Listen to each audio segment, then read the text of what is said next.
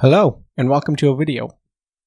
In this video, I'll be explaining how to debug and find out template positions for any page on your Joomla website. All the content you see here, majority of it on this page at least, is coming through template positions. Joomla only has two ways to display content. It can either be a module position or it can be directly in the component. Let's look at how they work and how to debug and locate something if you wanted to. The simplest way is you go to your URL and you type in TP equals 1. This means we're gonna display or enable the template positions. TP is actually the acronym for template positions. The minute you do that, you should see the template positions. As you can see on this page, we have the template positions for each of the positions. Now you may not be seeing this because you may not have the template positions enabled on your template.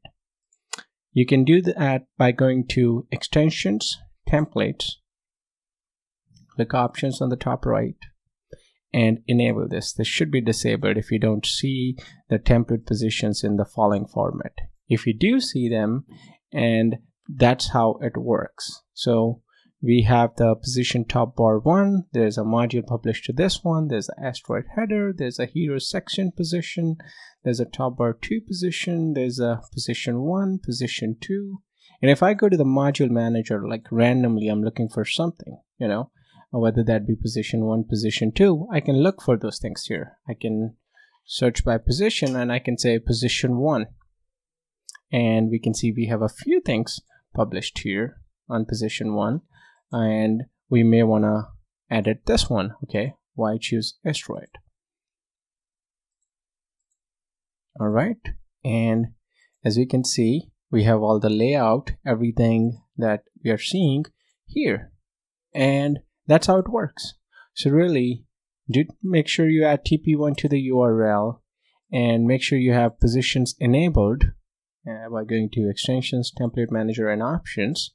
And you will be able to locate pretty much every element of the page. And if you're not able to see something, that means that is coming from the component, which in this case, this area, I believe is.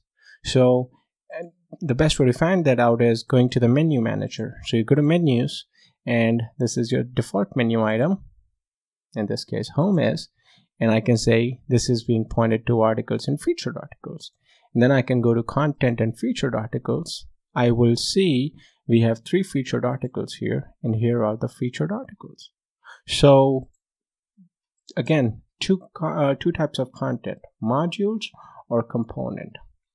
All of these are modules, and this is a component on this page. And that's how you locate anything and everything in Joomla. Thanks for watching.